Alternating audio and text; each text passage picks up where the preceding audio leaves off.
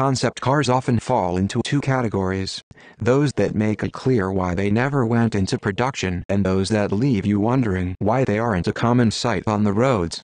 The Audi Quattro Spyder, unveiled at the 1991 Frankfurt Motor Show, firmly belongs to the latter. This concept emerged during Audi's attempt to enter the upscale yet mainstream market occupied by Mercedes and BMW. Positioned before Audi's modern era kicked off in the mid-90s with the TT concept, the Quattro Spyder embodies the best design cues of early 90s Ingolstadt.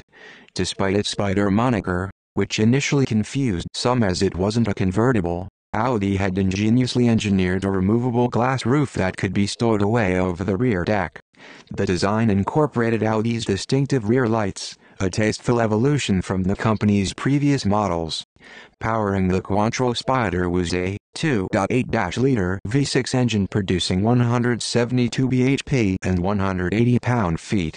While not a powerhouse, the car's weight of 1,100 kg allowed for a respectable 0-62 miles per hour time of 6.0 seconds and a top speed of 155 miles per hour.